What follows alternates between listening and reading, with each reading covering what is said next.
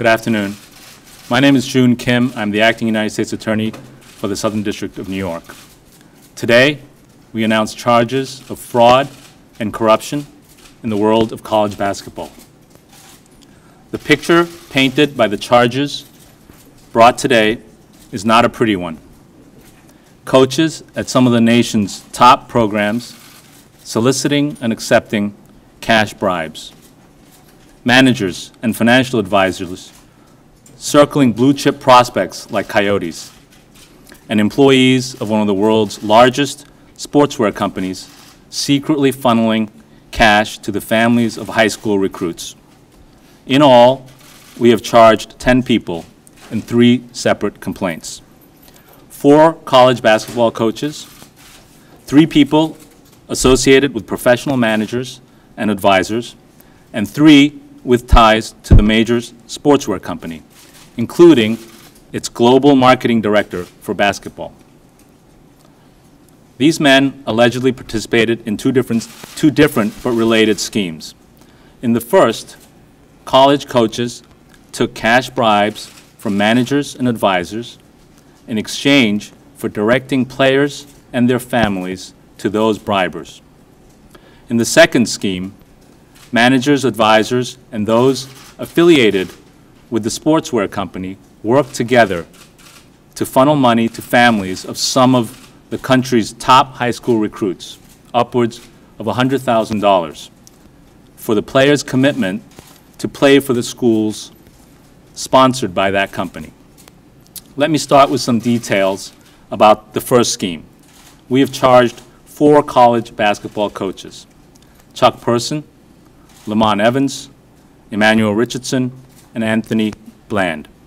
They are all associate or assistant coaches at major Division I schools with top-tier basketball programs.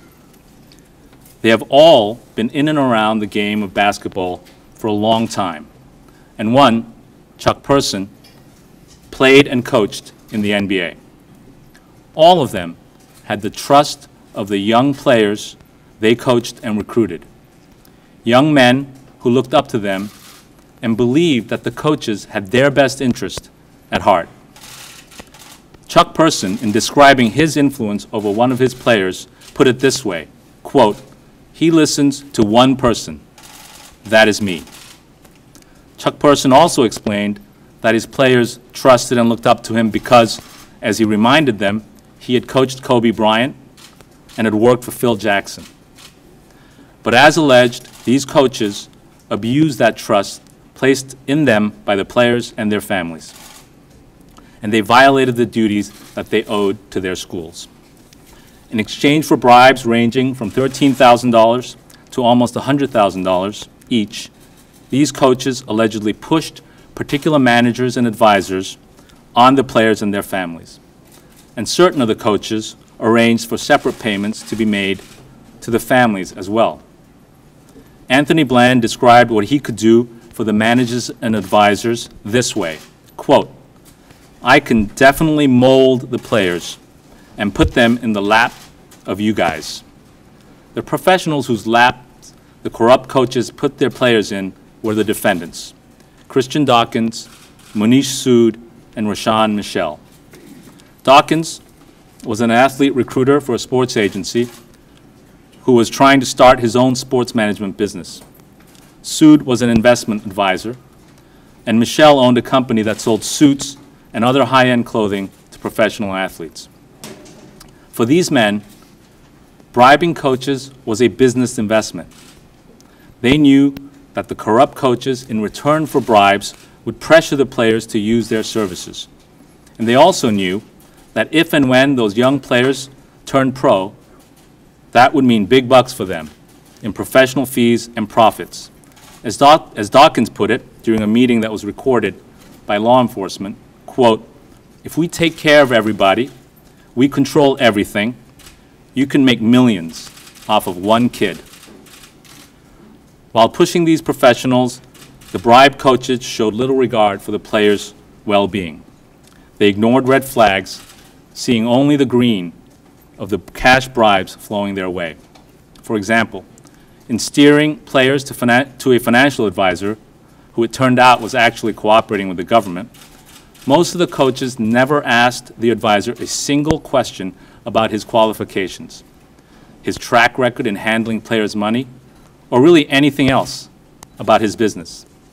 A simple Google search by the coaches of the advisor's name would have revealed that the SEC had brought securities fraud charges against him just last year, including for misusing his professional athlete clients' money.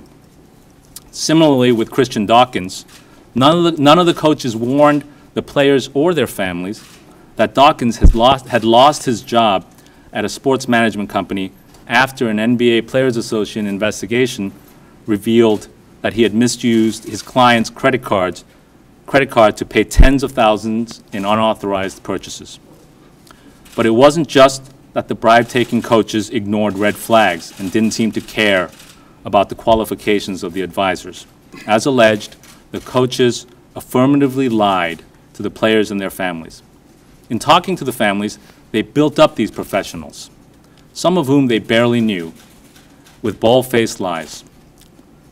Chuck Person claimed that one of them was his own personal advisor and a financial advisor to Hall of Fame basketball player Charles Barkley. Well, that wasn't true. That advisor, the same one who was cooperating with the government, had never even met Charles Barkley and had never handled Chuck Person's money other than paying him cash bribes. Chuck Person also assured a player's mother that he himself had not received a penny for promoting that advisor to her. That was a lie, too. That conversation took place 5 days after Person had taken an envelope filled with $15,000 in cash from that very advisor during a secret meeting in a Manhattan hotel room. By allegedly accepting bribes in this way, these four coaches not only breached their obligations to their schools, violated NCAA rules, and betrayed the trust of their players, they also committed serious federal crimes, as did the managers and advisors who paid them. The second scheme, although slightly different, came from the same playbook of fraud and corruption. In this scheme, Dawkins and Sood, again, worked with three people with ties to a major global sportswear company to send bribe money to the families of some of the country's top high school recruits. The three men are James Gatto, the global marketing director for basketball at the sportswear company, Merle Code, a business affiliate of the same sportswear company, and Jonathan Brad Augustine, the program director for an amateur basketball team sponsored by that company. The complaint alleges that these defendants conspired to secretly funnel six-figure payments to the families of three high school players.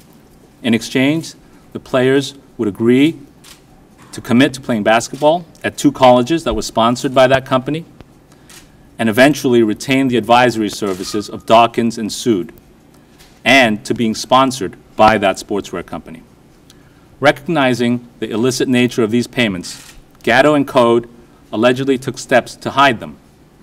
Instead of paying the families directly, they made the payments through Dawkins' company and Augustine's amateur basketball team. They also conspired to disguise the payments in the company's books by using fake invoices and false entries.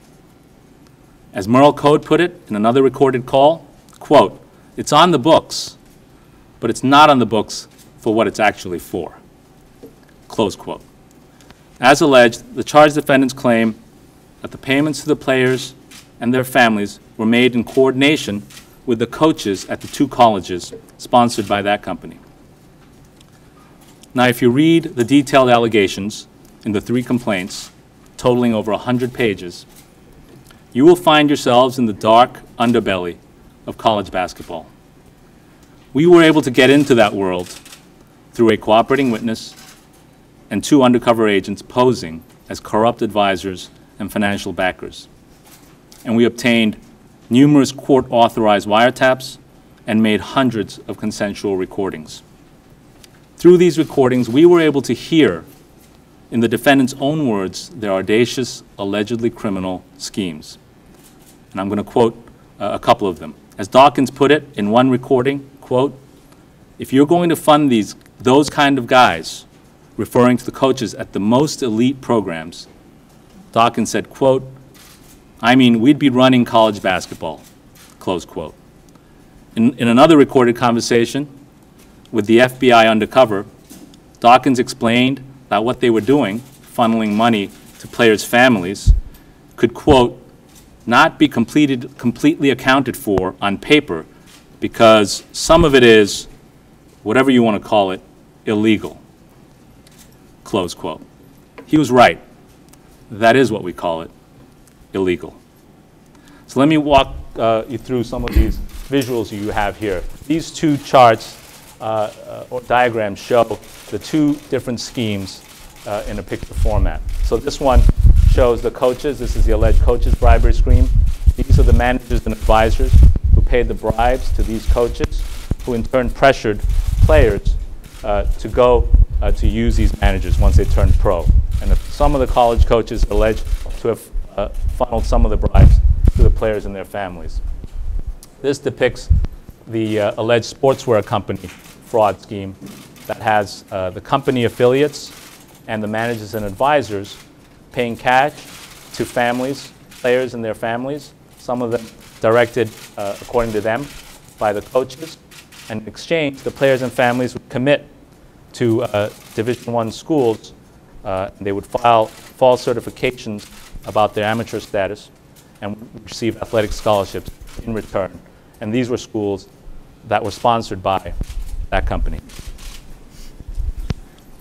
This investigation has required the dedication, hard work, and skill of many, many people, and I want to recognize some of them. First, I want to thank our great partners at the FBI, represented here today by Assistant Director in Charge Bill Sweeney, Special Agent in Charge Mike McGarity, and Assistant Special Agent in Charge George Kuzami. We thank them and the many terrific agents in the New York field office who worked tirelessly on this investigation. We also thank the agents around the country who helped execute the arrests last night and this morning.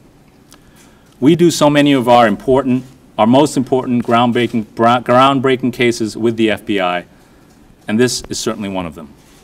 Second, I want to thank the career prosecutors and investigators in our office who have worked relentlessly and masterfully on this case. They are Assistant United States Attorneys Robert Boone, Ted Discant, Noah Solowychik, and Alini Floater, as well as Tatiana Martins and Russell Capone, the Chief and Deputy Chief of our Public Corruption Unit. And I also want to recognize the criminal investigators in our office, and in particular Laval Jackson for all of his work. For the defendants charged today, the madness of college basketball went well beyond the big dance in March. Month after month, the defendants exploited the hoop dreams of student athletes around the country, allegedly treating them as little more than opportunities to enrich themselves through bribery and fraud schemes. Fraud, abuse, and corruption of the type alleged in the charges brought today contaminates all that is good and pure around it, and it has no place in college sports. The defendants' alleged conduct not only sullied the spirit of amateur athletics, but it showed contempt for the thousands of players and coaches who follow the rules and play the game the right way. And as many of them hit the hardwood floors later this week for college basketball's first official day of practice, we hope that these charges and arrests will help keep the sport that they love clean and honest. Thank you. I'd like to bring to the podium now Bill Sweeney, Assistant Director in charge of the FBI's New York field office. Thank you, Joon, and thanks to your team who's on my right, and thanks to Mike and George for your leadership in the investigation, to all the agents, the forensic accountants, and the countless agents around the country who helped us execute the arrest this morning.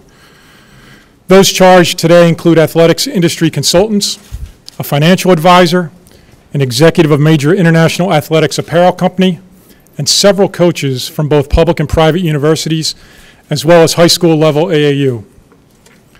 Coaches have a significant influence over their players, and with that influence comes a responsibility to guide these young athletes in the right direction. As alleged, however, The coaches charged today cast aside that responsibility, choosing instead to use their influence to benefit themselves without regard to the players' own genuine interests. All of those charged today contributed to a pay-to-play culture that has no business in college basketball. Today's arrest should serve as a warning to others choosing to conduct business this way in the world of college athletics. We have your playbook. Our investigation is ongoing, and we are conducting additional interviews as I speak.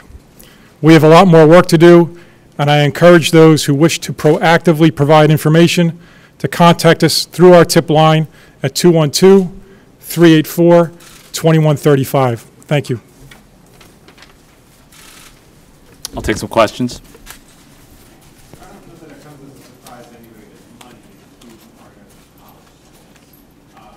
I guess my question is, how widespread do you believe this is? That's the first question. Has been. The second question, when you look at this circle, not questioning that any of this is illegal, who's the victim in this? Because it looks like from this circle, everyone is benefiting in some way financially, players, coaches, sports companies, like colleges. So you had two questions. One is how pervasive do I think it is, and who's the victim. On the pervasiveness, I'm not going to comment beyond what we've charged, but there's a lot there, as you can see. It's 100+ pages of allegations. 10 people have been arrested, 4 coaches at major top-tier basketball programs. So that's a significant number of people and conduct that that affects a number of important programs. So, the investigation, as Bill said, is ongoing. This is, it's now overt, obviously. It was covert until today, and we will continue to be investigating. So we'll see how pervasive it is.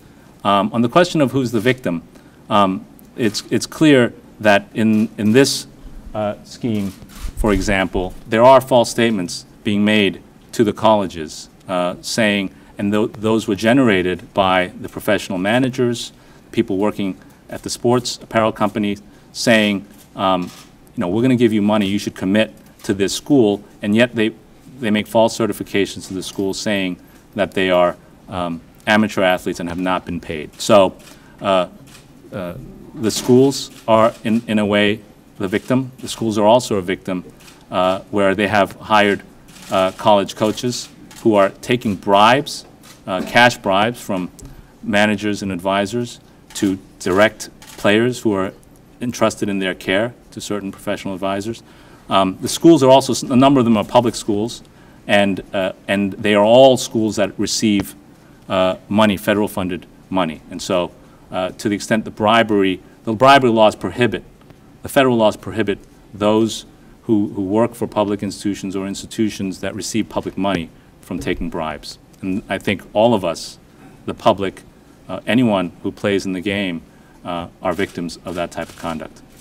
I'm wondering what kind of cooperation you've had with the NCAA up until this point, and what kind of discussions you're going to be having from here on. The investigation was covert until this morning, so we have reached out to the NCAA, and we will be working and talking to them. Until today, I don't believe they were aware of this investigation. Joon, you've established a special phone number in this case. What's your message to people that are in the programs that are referenced in your charging documents today? And what's your message to people maybe in other programs about what you want to have them call forward about, and your message to them to maybe cooperate with your office? Yeah, the message to them, along the lines of what Bill Sweeney said, is if you were someone who engaged in this type of conduct, or you are aware of others who have engaged in this type of conduct, call us. Call the FBI hotline number that's on our press release or our office and tell us about it. If you're someone who yourself engaged in some of this conduct, I'd also encourage you to call us because I think it's better for you to call us than us to be calling you when we're ready to charge you. Joon, not too long ago when your predecessor was, Preet was up there talking about the Albany on trial, the Albany corruption cases, he mentioned that beyond prosecution, there needed to be a cultural change in Albany. I'm wondering if there's some sort of analog here with the NCAA, beyond this kind of shot across the bow that this prosecution represents. Is there anything the league can do that needs to happen otherwise? As I said, we haven't been in communication with the NCAA until today. So the message of this case is that we have uncovered the conduct that we've alleged in this complaint. It is serious. They are federal crimes, and it involves a number of important programs and important coaches. And the message is, if it is pervasive, then people should be looking at it. And, you know, I'm not going to comment much more on what the NCAA should or could do. We speak through our charges, and I think the charges speak pretty loudly. Would you say that it's fair to say that the charges hinge on those NCAA rules? And secondarily, without you telling what the NCAA to do, was it important to you beyond the fact that because of NCAA rules it was false certifications, and certainly what you just said, you've kind of spoken independently of the importance of amateurism in college sports. Do you guys take a position that it's important that college sports be amateur? Let me take that last part first. We're a prosecutor's office. We're not taking a position on what's good for amateur sports or things of that nature. What we do take a position on is if you violate the law, we're going to investigate it and prosecute you. So the question about whether, you know, we're not here to regulate college basketball, but if we find that you're engaged in conduct where you are violating, for example, in the charges that we have brought, wire fraud statutes, the Travel Act, bribery statutes, then you will be prosecuted. Hey, Bill, Bill, when you guys did FIFA, the FBI kind of stumbled upon that from another type of case. How'd you get involved in, how'd you start with this one? Did it originate with the SEC or was this? So for those who couldn't hear the question was how did we get involved and how we start this case? And you should know that I'm not going to answer that. I might answer some of it. I think in the complaint, we do allege that a cooperating witness who I've mentioned was charged by the SEC, that he became a cooperating witness after being charged by the SEC, and then he had in the past engaged in this type of conduct and said, I'm aware of people who are willing to do this, and then he was inserted. And so that's in the public documents. Is there any evidence that the players who were pushed to your cooperator or to Dawkins, I think the one who was charged with credit card fraud or fired for credit card fraud, any evidence that those players have been defrauded or ripped off in any way by these managers? There is no allegation in the complaints that I'm aware of the players that are described in the complaints being ripped off by these defendants, other than being told all the lies that I referenced and being told that they're being sent towards certain advisors because they thought it was in their best interest, when in fact they were just getting bribes. To your knowledge, any official at the basketball program or at the university have any knowledge of what's going on? Sorry, I couldn't hear you. To your knowledge, did any officials at these basketball programs or universities have any knowledge of what's Did any officials at the well, there are a number of coaches who have been charged. Higher. There are no allegations of in the complaint of administrators participating in the bribery. Hi, and any additional comment on the decision? Company a little more. Kristen Ritter with AOD Journal. Mm-hmm. Which sportswear company? How long has this been going on, and how high up the chain of command is this? Okay, so for the sportswear company, we haven't named the company or any particular school in our charging documents. That's what we generally do. We don't name individuals or entities that are not charged. That being said, the internet's an amazing thing. You search these folks, you know where they work. So one of the defendants who is charged is himself quite senior in the company. He's the global, I believe the title was the global director of basketball or marketing, global marketing director for basketball. So that, in our view, is a pretty serious and senior position. It's clearly someone who had the authority, as alleged in the complaint, to funnel company money upwards of $100,000 and also book it in certain ways that would disguise them. but there are no other allegations in the complaint of more senior people at that company. Last question? Could you just get your reaction to the corruption conviction being overturned for Dean Skelos? Yeah, you know, we issued a statement just before coming down. You know, we're still assessing our appellate options, but we look forward to retrying Dean Skelos and Adam Skelos.